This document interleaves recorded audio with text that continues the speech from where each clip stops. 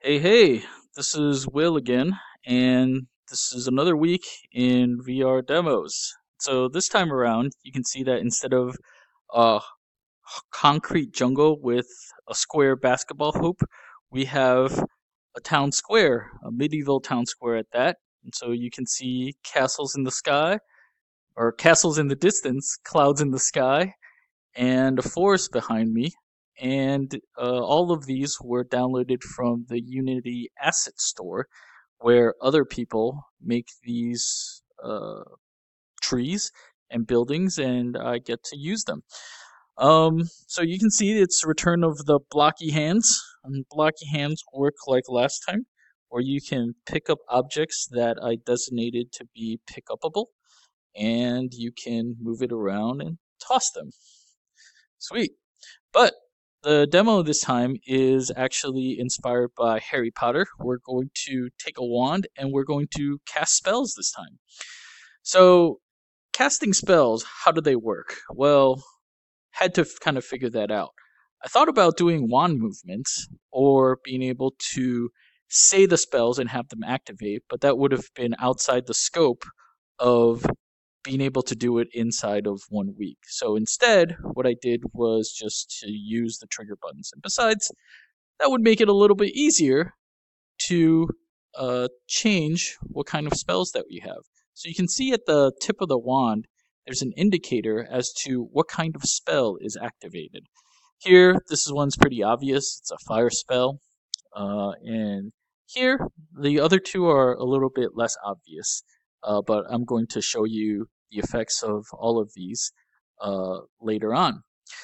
So you can see that these are particle systems where it's an image and you set the size, the duration, and the velocity to get different kinds of effects.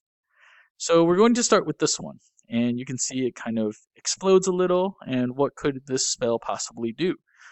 Well, inspired by Harry Potter Stupefy, we can say the words. It makes it more fun, and apparently the wand movement is just down according to the Harry Potter fans. Correct me if I'm wrong, but we have Stupefy. Stupefy, there we go. And as you can see, it just pushes things forward. Stupefy. And the mushrooms. Stupefy. You can see the mushrooms went out really far because they have a lot less mass than these crates and barrels. So let's try the next spell. Here we can see that it's sucking things in. So what could this possibly do? Inspired by Accio, and for those of you that are Harry Potter fans, you know that you have to say the name of the thing you're trying to pull back. So it makes it a little bit fun to say it. Accio chest. And so you can see it coming, towards you. And the things that are heavier don't come at you nearly as fast. And it can be fun to try to catch things that fly at you. Whoa! It popped up. Didn't know where that went. So that's pretty fun, but nothing quite compares to Incendio here. Here we can shoot a fireball. Incendio. And I guess technically the wand movement is like this, but we'll just do Incendio. And I actually debated longer than I should have to figure out whether fireball should be affected by gravity, but I ended up deciding that it was a lot more fun.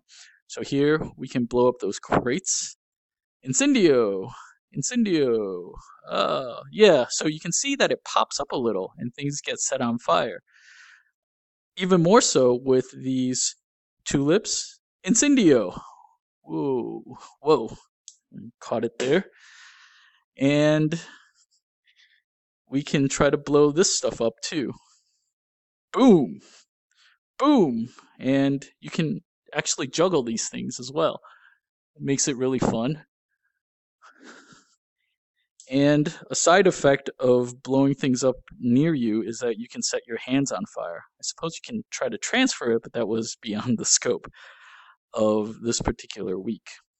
So the other advantage of having fire affected by gravity is that you can shoot it up into the air and make it rain, and it makes a devastating effect, and it's pretty fun. Woo! Well, anyways, that's pretty much it for this week. If you have comments and suggestions, I'd love to hear about them as to what you'd like to see for next week as for another demo. Whoa. And I'll talk to you soon. Yeah, this was a lot of fun. All right.